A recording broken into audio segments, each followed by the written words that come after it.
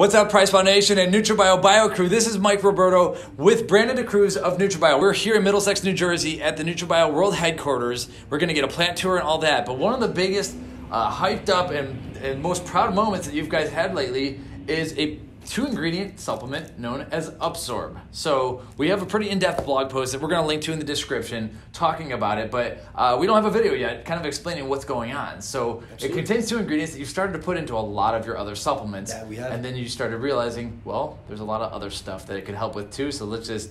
Exactly. You tell me the story. A lot of synergism. All right, so we initially started with BioPerine. We had BioPerine in a lot of our products that had low bioavailability. So examples of that, there's our CoQ10, which is very well known for being a product that's extremely beneficial for cardiovascular tissue and health, but has low bioavailability. And then also our Extreme Joint Care, which is a multi-complex formula that is extremely efficacious for joint health. So we started with that ingredient. BioPerine has a lot of research, even if you look into the pharmaceutical industry. So what is BioPerine? So BioPerine is a black pepper extract. Right. That's going to help the absorption of not every nutrient, but many nutrients, many pharmaceuticals, things of that sort. So it's going to just help the uptake of the actual ingredient itself and help to get more out of it itself. So more of the bioavailability. So for example, there was a lot of research that we were looking at when we were looking to do curcumin advance. So curcumin advance is our C4 product. I'm not going to go in depth on there because we are covering absorb. I do have a very long video on that, so we can link back to that. That's great. Product. Yeah. But we were looking at it, and curcumin is just so well known for having such a low bioavailability, despite the fact even if you get a 95 percentile of curcuminoids. So with that, you either want to pair it with a fat source, but a lot of people are cautious about taking fat because it's going to impact their dietary regimen. So with that being said, we looked into studies on BioPerine, and there was a 2,000% increase in curcumin absorption. So that off the bat was a huge benefit. So with that being said, we looked at BioPerine and we started putting it in products, but then all of a sudden we were doing a lot of amino acid products. So we did our first we did our EA Pure, which is a brick and mortar product. It was a full spectrum essential amino acid blend, and we wanted to increase the uptake of that, and we started looking into AstraGin by NuLivScience. And there was such clinical research being done on the uptake of aminos, up to 67% of absorption of aminos in totality. So arginine is in the 40%. You have L-citrulline increasing absorption. You have 33% increase in creatine absorption. And then other different minerals. So your CoQ10s that we were using BioPerine for the last 5 years, AstraGin was helping to increase it by another 30%. Right. So we started thinking different pathway, or are we? Yes, so more through the gut pathway. So it's going to help with doesn't directly help with gut health, but it's going to help with intestinal lining, so it's going to increase that absorption, the uptake into the intestines of these products. A lot of times it's broken down, a lot of these ingredients, the products that you take are broken down in the stomach. So, and then they're kind of excreted. So with that being said, we started looking into what synergistic pathways are they working on, but also what synergistic products can they amplify?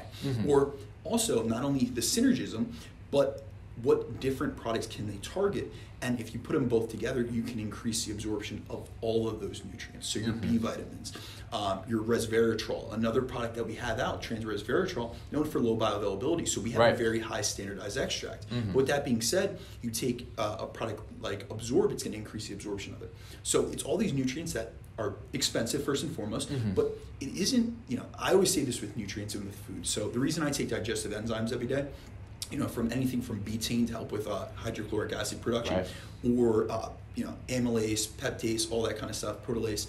I'm taking those things to increase the absorption of the food that I'm taking in, because you aren't what you eat. You aren't what you take as a supplement. You are what you absorb, you assimilate, and you're able to actually utilize. So with that being said, that was the whole intention behind this product. We really wanted to make it a multivitamin for your supplements, but not only your supplements, but also your nutrition. So how do we get the most out of the least, essentially? You take a product like Absorb.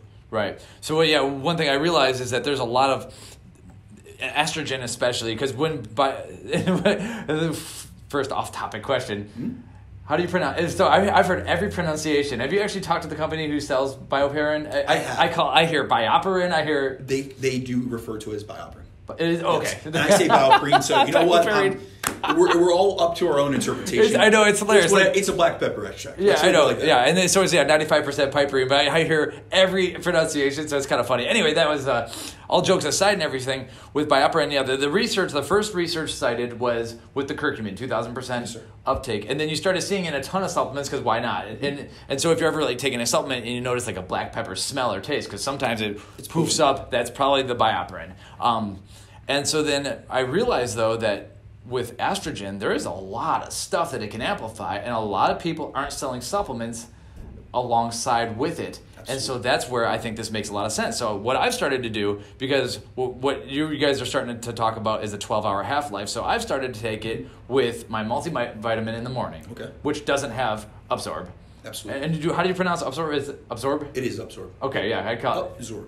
Just right, exactly. To absorb your nutrients. Exactly. So I take that with my multivitamin, and then on the other end of the day, because you guys have been talking about 12-hour half-life kind of, then I've been taking that with dinner. So that's been my stack. But I the way I see it is like no multivitamin has these two ingredients in it as far as I know. So I'm going to take it with the multivitamin. Absolutely. So that's perfect way to implement it. I generally suggest for most of my clients, customers, and just people that inquire about the product to me, take it with breakfast first and foremost. That's generally when you're going to take in your multivitamins, because multivitamins, a lot of them, they have fat-soluble vitamins. Right. Now, keep in mind that this increases fish oil absorption by 100%. So, say you're going to take a fish source or a fish oil source or omega-3 fatty acid source with your multivitamin, which I do suggest people do, so you can absorb more of your vitamin D. And your fat-soluble vitamins like vitamin A and vitamin E. So you have the complex of multivitamin containing those fat-soluble vitamins.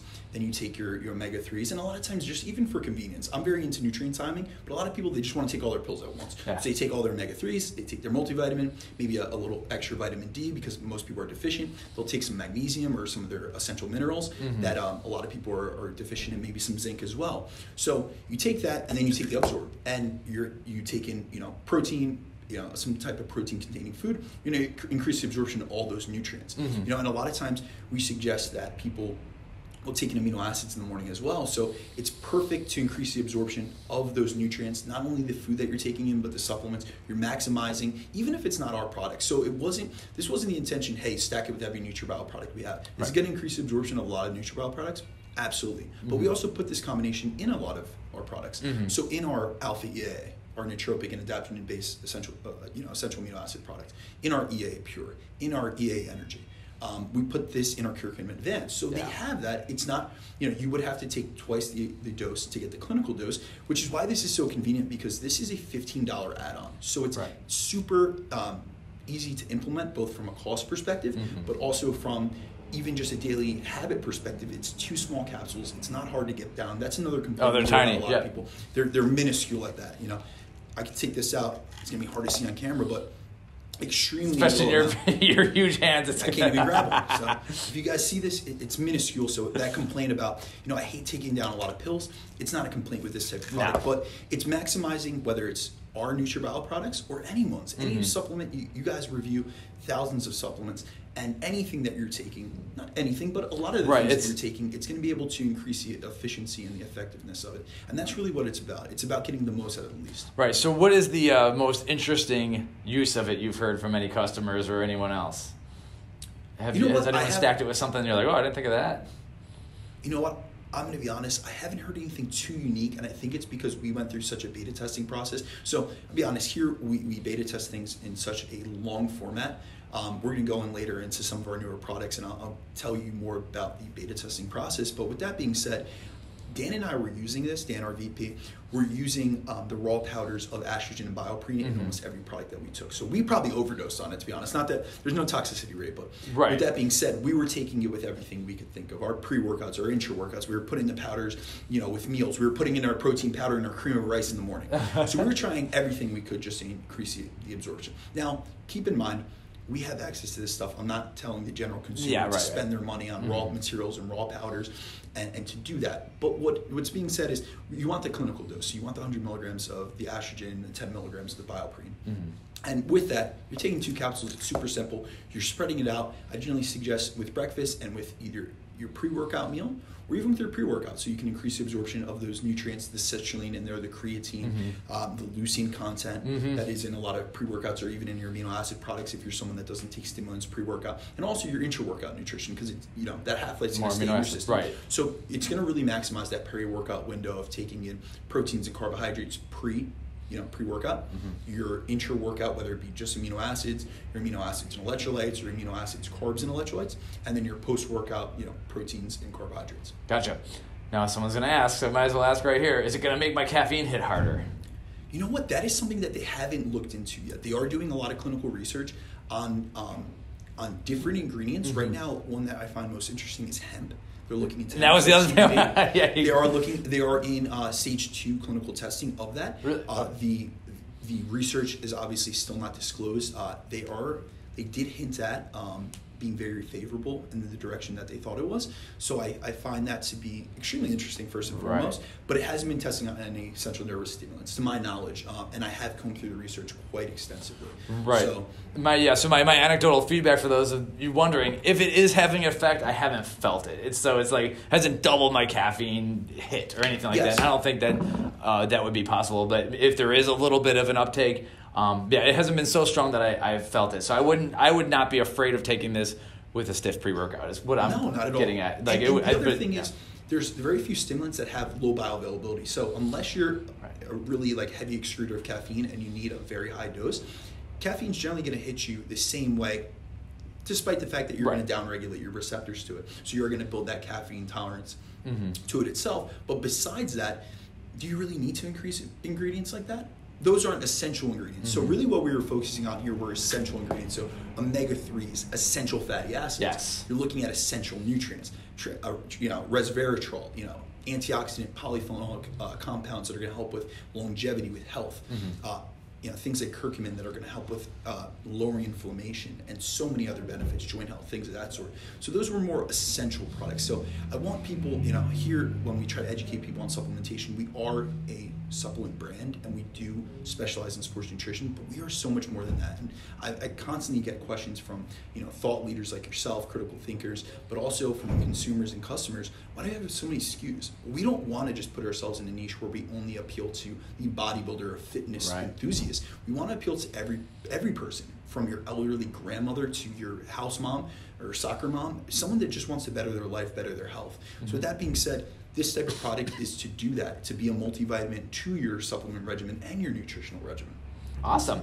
All right. Well, I don't have any further questions. I think you're going to have to stay tuned to the whole to the AstraGin research with respects to the CBD, because I think that's like a whole other world, and I'm not sure how it would even be approached or anything. As just like a little caveat to that, I do have very fortunate. I'm very good friends with these guys. They are going to be giving me the first initial clinical studies and the research, as well as the results, whether it's in their favor or not. So I'll be able to give you guys an update if you guys want to get back on a video and we can go over some of the research, the newer research that they have. But really what we really liked about this product and this ingredient, especially this company, was they are so cutting edge. They didn't just stop at these essential nutrients and say, we want to, we're not going to test anything else because we're selling very well, because it is getting included in a lot of products as the last year has become very popular.